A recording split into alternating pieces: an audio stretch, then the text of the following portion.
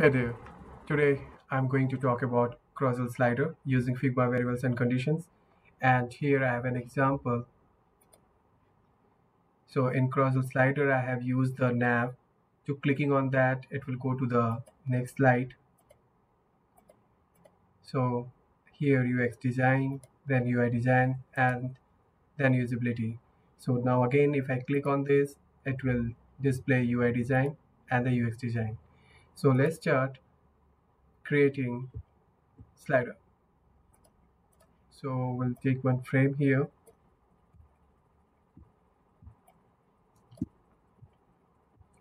and for creating slider we need a rectangle here.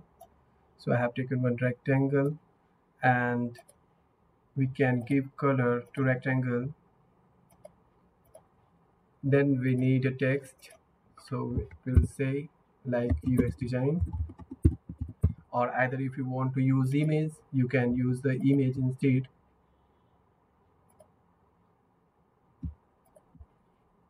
So align properly. Now next, just group this and say slide 1, and the same we can duplicate this, and here we can say instead of UI design. So now select this and align. Now this will be slide 2. Again we'll duplicate this, and here we can say usability. Now this all are fine, so align, and then we need bullet or nav. So we'll use this ellipse, and here we can use the color which is the same. Here we can say 2. Now this is done. We can duplicate this, and the same way we can have this third one.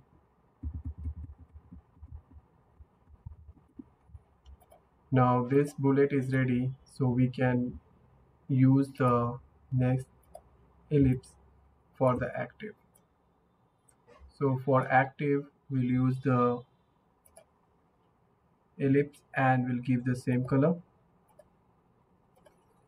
and here we can say this nav1, and we'll duplicate this and say this nav2, and again we need this, so we can say this as a nav3. So this we didn't rename, we can say bullet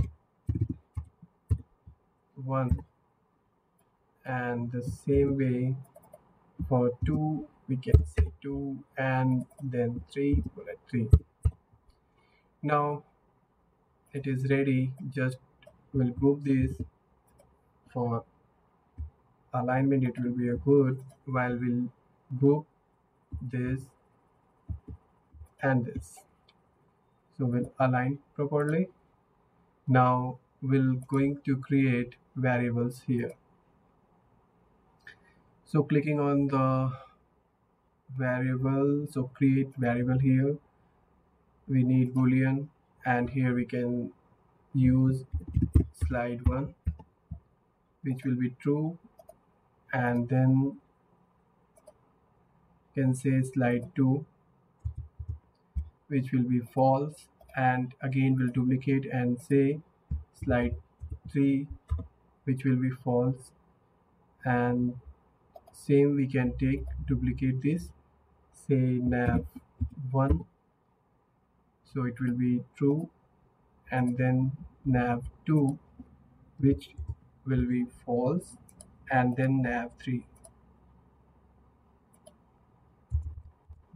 which will be false. So now going to pass through the layer, we'll take the slide 1, slide 2, and this is slide 3. So slide 1 pass through here, so come and pass through here slide 1, and then slide 2 also the same way we can pass it, and the third we can pass through the layer slide 3. Next, this as a nav1. So same thing I'm doing for this also, nav1 nav2. So it will be disappear because this is a false, and the third pass through nav3. Now going to give the interaction, so come to prototype. Before that, select this bullet, so we are going to give interaction to this bullet, and prototype interaction on click, set the condition. So condition will be if nav1 equal to false,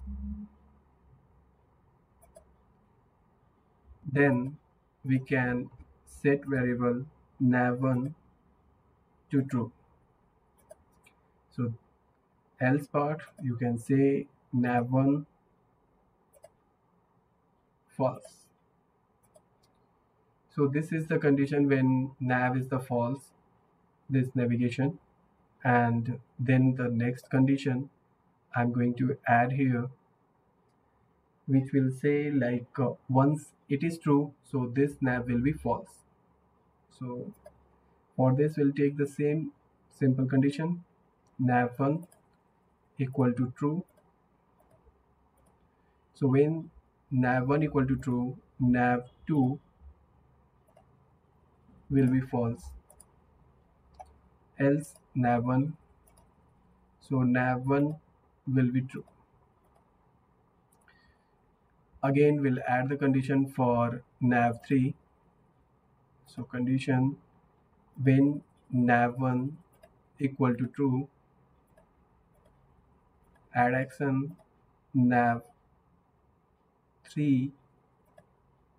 will be false, and here we can say nav1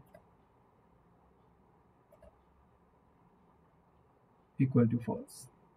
So it is true in that, so we can make it true. Now this navigation part is done. Now the slide one, so we'll add the same condition here. So it will say the same thing, if nav1 equal to true,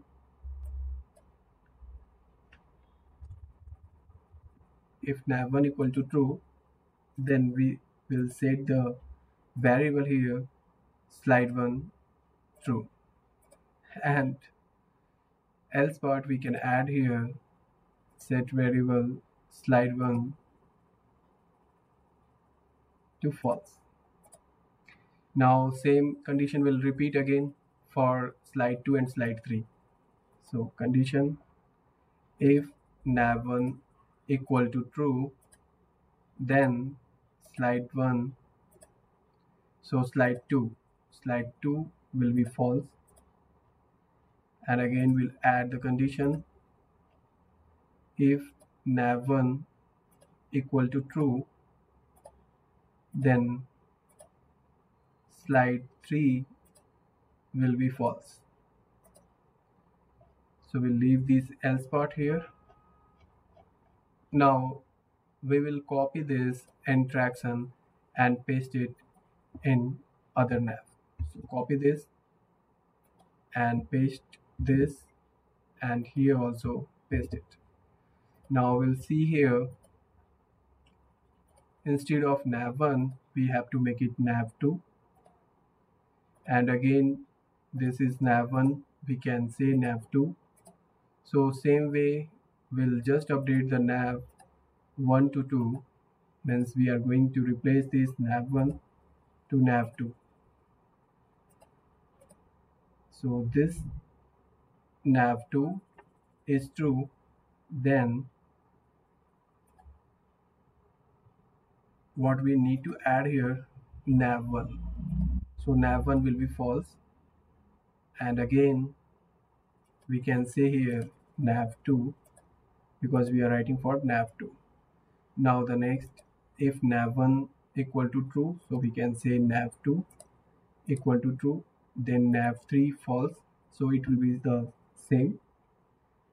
And then again we'll come here, it is for slider sliding, so for that we can say nav1 instead nav2, and slide 1 will be false. So instead of slide 1 we can say slide 2 will be true, and remaining this slide 2 false, and again another 2 slide which comes to the nav2 equal to true, then slide 1 will be false,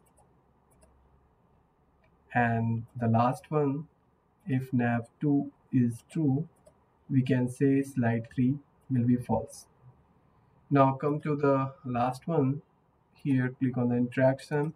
Instead of nav1 we can say nav3, and nav1 instead nav3. So this part is done. Now else part also we have to set nav3 and come to the navigation, then nav1 is true, so nav3 is true, then nav2 is false, then it is fine, and here also nav3 will be false, okay, will be true in else part. So now we'll come to the last one, which is we need to make it nav2, so nav1 instead nav3, and what will be false here, so nav3 is already done, nav2 is done, then here we need to set nav1, and here we can say nav3. So next for the slide, for this we can make it nav3, and instead of 1 we can say 3, and again come to the this part where we need to change to slide 3. Now remaining 2, so here nav3 if true, and instead of slide 2, so it is getting false, so slide 2 is fine, and the last one it is nav1, so we can make it nav3, and instead of 3 we need to make it slide 1. So we'll preview and check whatever we have done whether it is right or wrong. So here this is the slide 1, slide 2 and slide 3, then again slide 2 and slide 1. So this is working fine, and we don't need to create the variant while it is a on-click interaction.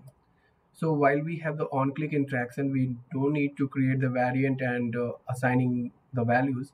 Once we don't have the like on-click interaction, so in that scenario we need to create a variant, and we need to go to the interaction, and in that interaction we need to check here the delay, after delay. So that will be a like on load, we can assign the some millisecond and it will go automatically. But in this kind of scenarios, while we are clicking on that, we can use the variable easily, and it will be a single file. So finally, if we want, we can select all, and before that make this frame this, and if you want we can create the component and it will work accordingly.